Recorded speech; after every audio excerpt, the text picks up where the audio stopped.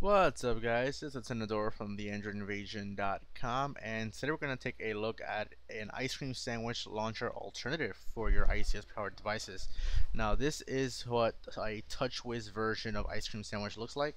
Home screens run a little decently smooth, however, the app drawer is infinite scrolled and it's disconnected from the widgets.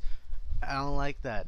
So we are going to take a look at a vanilla option for a home launcher if you are interested. This is Nova Launcher.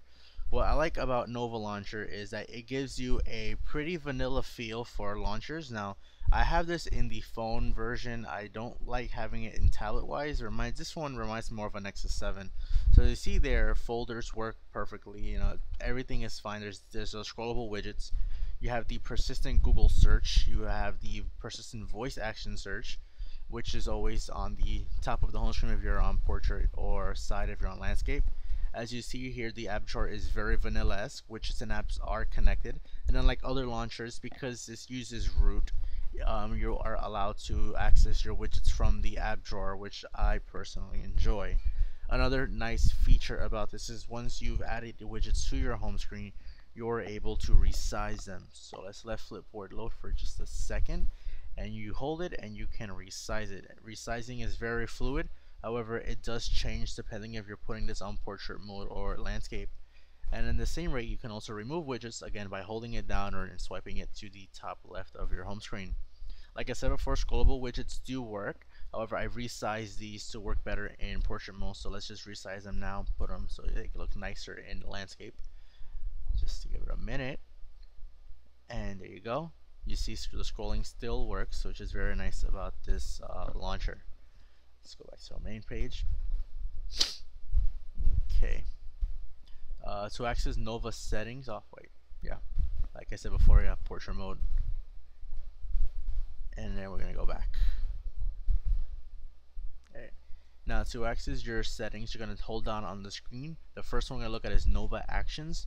Nova Actions allows you to add different sets of toggles in forms of widgets. So let's add the recent apps button, and it moves around like an app or a widget, and as you press it, your recent app opens up. It's nice to have that if you don't have a recent app button, like let's say using a device that does not have the recent app on it. You are able to add that to your home screen if you so desire. You access your settings by tapping the top right of the icon, and you see here you have a myriad of different settings you can use. You can change your desktop grid, change the amount of apps or icons that show up. You can even change your search bar style. I have it as the Jelly Bean style. And you can even move around the home screens and customize them or remove them if you so wish. Let's go back to the settings. Okay, now we're going to take a look at the scrolling too. If you want to change any of the animations, you can do that as well. I just prefer to have them as none. I don't like to have the transitions.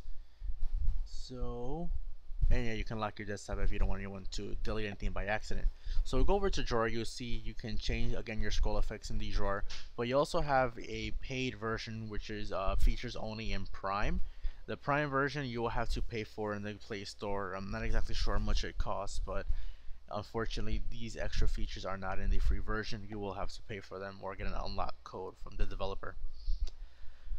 They're not necessary, you don't need them, but it's nice to have some of them. Some of them I find might be useful. You'll see more of that later on when we get to gestures and buttons. Most of the gestures are Prime only.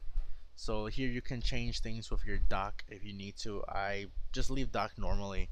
I don't bother too much with it. I don't like having multiple docks. On my phone I do because I put quick call lists on them or quick messagings, but I don't really care right now.